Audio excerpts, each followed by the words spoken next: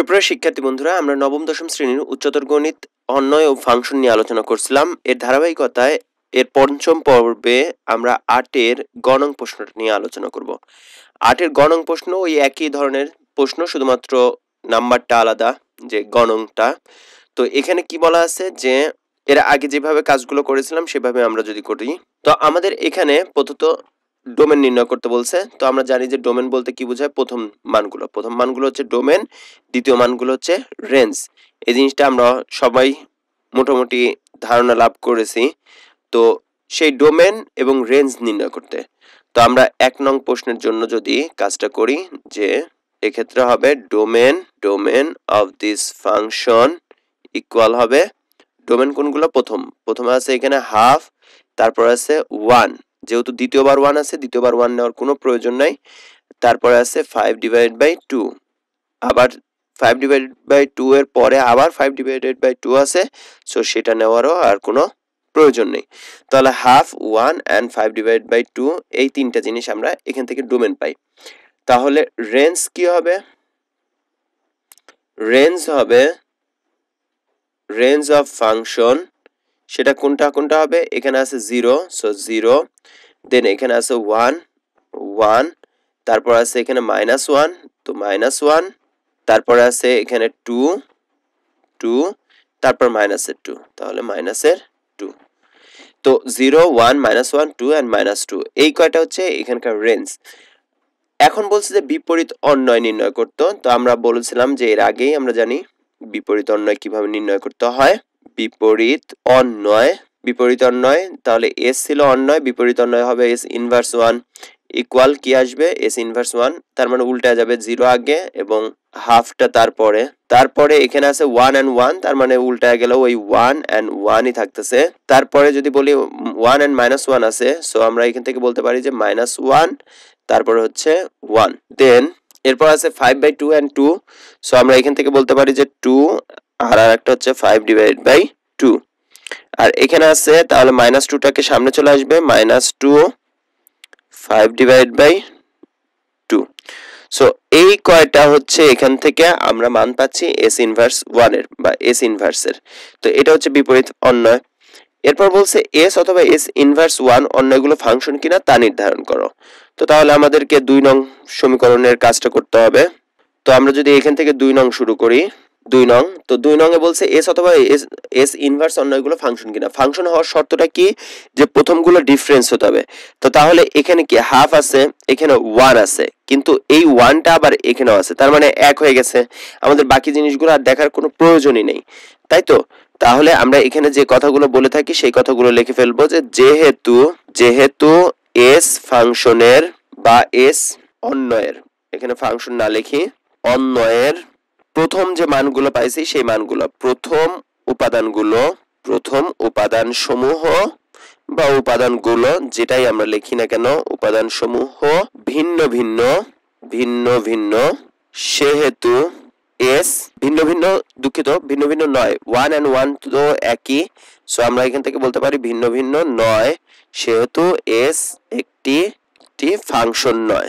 ঠিক একইভাবে পরের ক্ষেত্রে বলতে পারি যে যেহেতু এস ইনভার্স 1 অন্বয়ের, দেখুন এস ইনভার্স অন্বয়ের প্রথমে আছে 0, 1, -1, 2, -2, তার মানে ভিন্ন। তো বলতে পারি যে এস ইনভার্স অন্বয়ের প্রথম উপাদান সমূহ ভিন্ন, সেহেতু এস ইনভার্স একটি ফাংশন। ঠিক আছে, এস ইনভার্স একটি ফাংশন। আপনারা এখানে এভাবে দাগ না দিয়ে পুরোপুরি লিখে ফেলবেন প্লিজ। তারপরে আসি আমরা 3 নং সমাধানে। 3 নং প্রশ্নটা বলছে যে ফাংশনগুলো এক কিনা তা নির্ণয় করতে বলছে। তো আমরা যে জিনিসটা জানি যে ফাংশনগুলো এক হওয়ার কিছু শর্ত আছে। শর্তটা কি? তো আমরা 3 নংটা লিখে ফেলি। 3 নং, তাহলে এস এর ক্ষেত্রে আমরা এখানে লিখব এস এর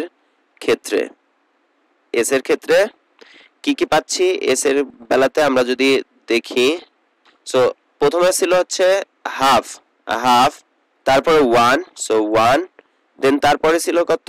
5/2, তাহলে এই তিনটা 5/2, তিনটা এখানে একটু বেশি লাগবে, তার জন্য এটাকে বাদ দিয়ে আমরা নতুন আরেকটা ঘর নিই। তো প্রথম দিকে কি ছিল? হাফ, তারপরে 1 and then 5/2, আর পরের উপাদানগুলো কি? 0, তারপরে আছে 1, তারপরে আছে মাইনাসের 1, তারপরে আছে 5/2, সরি 5/2 না 2, শুধু 2, -1 এর পরে আছে এখানে এটা 2 দেন -2, সো 2 দেন -2। এখন দেখুন হাফ আছে, হাফের সাথে সম্পর্কিত হবে কোনটা? 0। তারপরে 1 এর সাথে সম্পর্কিত কি? 1। তারপরে 5/2 এর সাথে সম্পর্কিত 2, তাই তো? শুধু এই অংশটুকুই না, আবার দেখুন পরের অংশটুকুর থেকে আমরা বলতে পারতেছি যে -1 এর সাথে সম্পর্কিত হচ্ছে 1, সো 1 থেকে আবার আসবে -1 এর দিকে। ঠিক একইভাবে 5/2 এর সাথে -2 এরও সম্পর্ক আছে। তার মানে কি এটা একাধিক সম্পর্ক আছে, তো আমরা বলতে পারি অতএব এটি 1-1 নয়, 1-1 নয় বা 1-1 ফাংশন নয়। এরপর আমরা বলবো যে S ইনভার্স 1 এর ক্ষেত্রে, তাহলে S ইনভার্স 1 এর ক্ষেত্রে আমরা কি বলবো যে S ইনভার্স 1 টাকে যদি আমরা লিখি, S ইনভার্স 1 এর ক্ষেত্রে প্রথমে ছিল কি 0, সো আমরা এখান থেকে বলতে পারি 0, তারপরে ছিল 1, এটা 1, তারপর মাইনাসের 1, সো মাইনাসের 1, তারপরে 2 মাইনাসের 2, 2 দেন মাইনাসের 2। এরপর আসুন যে এই পাশে যদি আমি লিখি যে হাফ ছিল, হাফ, তারপরে ছিল 1, তারপর ছিল আরেক 1, তারপর ছিল 5/2, তারপর ছিল 5/2। সো এই কয়টার ক্ষেত্রে তো আমরা বলতেছি 0 এর সাথে আমাদের সম্পর্কিত হচ্ছে হাফ, তাই তো? এখানে 1 and 1 এবং হাফ দেখুন দুইবার করে আসছে, তার মানে আমাদেরকে এখানে লিখতে হবে কয়বার করে? একবার করে। সো 1 টা বাদ যাবে অ্যাজ ওয়েল অ্যাজ 5/2, তিনটা জিনিস আসবে। তো 0 থেকে হাফ, দেন ছিল 1 থেকে 1, সরাসরি 1 থেকে আমরা বলি 1, তারপরে 1 -1 থেকে 1, তো -1 থেকে 1, তারপর ছিল হচ্ছে 2 থেকে 5/2, -2 থেকেও 5/2।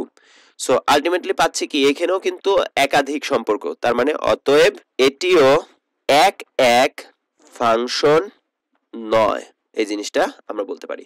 সো এই ছিল 8 এর গ নং প্রশ্নের সমাধান। আমরা এরপর আসবো 8 এর ঘ নং প্রশ্নটাতে। ঘ নং প্রশ্ন ওই একই জিনিসগুলো নির্ণয় করতে বলছে, শুধু ঘ নাম্বারটা আলাদা। তো এখানে যদি আমরা সরাসরি করি তো আমরা বলতে পারি যে 1 নং এর জন্য আমাদেরকে এখানে আছে হচ্ছে ডোমেন, তাহলে domain D of F equal কি হবে? প্রথমে উপাদান আছে -3, তারপর আছে -1, তারপর আছে 0, তারপর আছে 1, দেন তারপরে 3। সো এই কয়টা। এরপর আসি রেঞ্জ। রেঞ্জ এর মধ্যে কি কি আছে? আর এফ ইকুয়াল এখানে আছে -3, সো -3, তারপর আছে -1, মাইনাসের সরি, তারপর আছে 0, সো 0, তারপর +1 এন্ড দেন 3। সো এই কয়টা ডোমেন এবং রেঞ্জ পাইলাম। এখন আমাদেরকে বলছে যে বিপরীত অন্বয়, তো সেক্ষেত্রে আমরা বিপরীত অন্বয়টা নির্ণয় করি। বিপরীত অন্বয় S ইনভার্স 1। দেখুন এখানে প্রথম যা উপাদান আছে পরেও তাই, প্রথম যা পরেও তাই, প্রথম যা পরেও তাই, 1 1 3 3। তো তার মানে S ইনভার্স এবং S একই জিনিসই হবে, -3 -3। ঠিক একইভাবে তারপরে আছে হচ্ছে -1 and -1, তারপরে আছে 0 and 0, তারপরে আছে 1 and 1, তারপরে আছে 3 and 3। যদিও আমার হাতের লেখাটা একটু বাঁকা হয়ে যাচ্ছে, সরি। তো এই অংশটা বিপরীত অন্বয় বের করলাম। এখন আমাদের নির্ণয় করতে হবে এস এবং এস অন্বয়গুলো ফাংশন কিনা, সেটা আমাদেরকে নির্ণয় করে দেখাতে বলা হয়েছে। তাহলে 2 নং প্রশ্নটা দেখুন, ফাংশন হওয়ার শর্ত কি? প্রথম উপাদানগুলো আলাদা হতে হবে। প্রথম উপাদান কি আলাদা আছে? অবশ্যই আছে, যেহেতু 1 2 3 4 5, এখানে 5টা আছে আলাদা। সো তার মানে কি এটা কি হবে? অবশ্যই ফাংশন হবে। আবার বিপরীত অন্বয়ের ক্ষেত্রেও কি? বিপরীত অন্বয়ের ক্ষেত্রেও দেখুন -3 হচ্ছে -3 -1 0 1 and 3 আলাদা আলাদা। তো আমরা বলতে পারি যে যেহেতু এস ও এস ইনভার্স উভয়ের প্রথম উপাদান সমূহ যেহেতু প্রথম উপাদানের উপর ডিপেন্ড করে, তাহলে প্রথম উপাদান সমূহ ভিন্ন ভিন্ন ভিন্ন ভিন্ন, সেহেতু এটি একটি ফাংশন। সেহেতু এস ও এস ইনভার্স উভয়ই ফাংশন। এখন আমাদেরকে 3 নং প্রশ্ন, ফাংশনগুলো এক এক কিনা সেটা আমাদেরকে নির্ণয় করে দেখাতে বলা হয়েছে। সো ফাংশনগুলো এক এক কিনা সেটা আমরা একটু নির্ণয় করে দেখাবো। তো সেক্ষেত্রে 3 নং সমীকরণ, 3 নং এর ক্ষেত্রে আমরা কি বলবো? 3 নং এর ক্ষেত্রে যদি আমি এখানে বলি এস এর ক্ষেত্রে, যেহেতু এস এবং এস ইনভার্স দুইটা একই জিনিসই হবে, এস এর ক্ষেত্রে একটু সুন্দর করে আঁকবেন প্লিজ, যেহেতু বুঝতে পারতেছেন যে ট্যাবের উপরে আঁকা স্বাভাবিকভাবে পারফেক্টলি হয় না। তো প্রথম দিকে আছে -3, তারপরে মাইনাসের 1, তারপরে আছে 0, তারপরে 1 অ্যান্ড দেন 3, তারপরে এখানে আছে মাইনাসের 3, একইভাবে মাইনাসের 1, 0, 1 অ্যান্ড 3। দেখুন -3 এর সাথে -3 এর সম্পর্ক, -1 এর সাথে -1 এর, 0 এর সাথে 0, 1 এর সাথে 1 এর, 3 এর সাথে 3। তার মানে এখানে এককভাবে আছে, অতএব এটি আমরা বলতে পারি এক এক ফাংশন। বিপরীতটাও এস ইনভার্সের ক্ষেত্রেও একই হবে। যদি আমরা বলি যে এস ইনভার্সের ক্ষেত্রে আমরা কি বলবো, ওই জিনিসটা আবার এঁকে নিতে হবে। যদিও আমার আঁকাটা সুন্দর হয় না, আই এম সরি, হয়তো আস্তে আস্তে এর উপর লিখতে লিখতে অভ্যাস হয়ে গেলে তখন আরো বেশি সুন্দর হবে ইনশাআল্লাহ। সো এখানেও কি এস ইনভার্সের ক্ষেত্রে প্রথম উপাদান কি? -3, -1, 0, -3, -1 দেন 0, তারপর হচ্ছে 1 and 3, 1 দেন 3। আর পর উপাদানগুলো আছে -3, -1, ওই একই জিনিসটাই, -3, -1, 0, 1 এবং 3। তো তাহলে এই ক্ষেত্রেও ওই একই জিনিসটা, -3 এর সাথে -3 এর সম্পর্ক, -1 এর সাথে -1 এর, 0 এর সাথে 0, 1 এর সাথে 1, 3 এর সাথে 3। সো আমরা বলতে পারি অতএব এক এক ফাংশন, এক এক ফাংশন। সো এই ছিল 8 এর ঘ নং প্রশ্ন সমাধান। আমরা খুব দ্রুত সময়ে অঙ্গ নং প্রশ্নটার সমাধান করে ফেলবো। অঙ্গ নংটা অনেক ছোট, আপনারা এখানে পজ দিয়ে অঙ্কটা করে ফেলতে পারেন, করে তারপরে শেষে গিয়ে অ্যান্সারটা মিলিয়ে দেখতে পারেন। তো আমরা যদি করে দিই সেই ক্ষেত্রে 1 নং এর ক্ষেত্রে এস অন্যগুলোর ডোমেন, তো তাহলে ডোমেনটাকে আমরা লিখি ডি অফ এফ ইকুয়াল কি কি হবে? এখানে আছে 2, 2 and 2, তার মানে একটা লিখলেই হচ্ছে শুধু 2। ঠিক একইভাবে range of this function equal কি হবে? আপনার রেঞ্জ ডোমেন লিখে ফেলতে পারেন বাংলায়।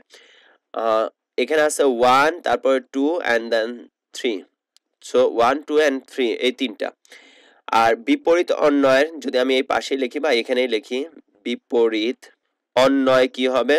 বিপরীত অন্বয় এস ইনভার্স 1 ইকুয়াল, প্রথমে 2, 1 আছে, এখানে হবে 1 and 2, তারপরে আছে 2, 2, সো 2, 2, 2, 2, 2 এর মতোই থাকতেছে, তারপর আছে 2, 3, সো এখানে হবে 3 and 2। সো এরপরে আসি আমাদের দ্বিতীয় এস অথবা এস ইনভার্স অন্যগুলো ফাংশন কিনা সেটা আমাদেরকে দেখাতে বলা হয়েছে। তো এক্ষেত্রে দেখুন যে এস এর ক্ষেত্রে প্রথম উপাদানগুলো কি আলাদা আছে? এর দুইটাই একই উপাদান, তার মানে আমরা বলতে পারি কি যে যেহেতু এস এর প্রথম উপাদানগুলো ভিন্ন ভিন্ন নয় বা একই, আপনারা যেভাবেই লেখেন ভিন্ন ভিন্ন নয়, সেহেতু এস ফাংশন নয়। আবার যেহেতু এস ইনভার্স 1 এর প্রথম উপাদান, এটার প্রথমটা 1, তারপরটা 2, তারপরটা 3, সো এর প্রথম উপাদানগুলো ভিন্ন ভিন্ন, সেহেতু আপনারা বাংলা লিখে ফেলবেন এস ইনভার্স 1 ফাংশন। সো এই অংশটা। এরপর আমাদের আসে তৃতীয় অঙ্কটার ক্ষেত্রে যদি আমরা বলি তৃতীয় অঙ্কটার কি বলছে, ফাংশনগুলো এক এক কিনা সেটা নির্ণয় করতে, তাহলে তৃতীয়টা আমরা বলবো এস এর ক্ষেত্রে এই অংশটা এবং পরের উপাদানগুলো। তো প্রথম উপাদান আছে হচ্ছে শুধুমাত্র 2, পর উপাদান আছে 1, 2, 3, তার মানে একের সাথে সম্পর্ক কয়টার? তিনটার, একজন তিনটার সাথে সম্পর্ক করতেছে, অতএব এটি 1, 1 নয়। তারপরে এস ইনভার্সের ক্ষেত্রে আমরা কি বলবো? এস ইনভার্সের ক্ষেত্রে আমরা যদি বলি যে এস ইনভার্সে কি কি আছে, প্রথমে আছে 1, তারপরে 2, তারপরে 3, আর পরেরটা শুধুমাত্র 2। সো এখান থেকেও দেখতে পাচ্ছি যে 1 এর সাথে 1, এখান থেকে আমরা বলতে পারতেছি কি যে 1 এর সাথে 2 এর সম্পর্ক, 2 এর সাথেও 2 এর সম্পর্ক, 3 এর সাথেও 2 এর সম্পর্ক। সো তার মানে এক্ষেত্রে বলতে পারবো অতএব এটি 1, 1 নয়। কেননা এখানেও যে একাধিক মানুষের সাথে মানে একাধিক সংখ্যার সাথে একাধিক সংখ্যার সম্পর্ক, যার কারণে আমরা এটাকেও বলবো যে এক এক ফাংশন নয়। এই ছিল 8 এর সম্পূর্ণ সমাধান। হোপফুলি এখান থেকে কোনো সমস্যা থাকার কথা না। তারপরেও যদি কোনো সমস্যা থেকে ফেস করেন তাহলে অবশ্যই আমাদের কমেন্টস বক্সে কমেন্টস করে জানাবেন। ধন্যবাদ সবাইকে। আসসালামু আলাইকুম ওয়া রাহমাতুল্লাহ।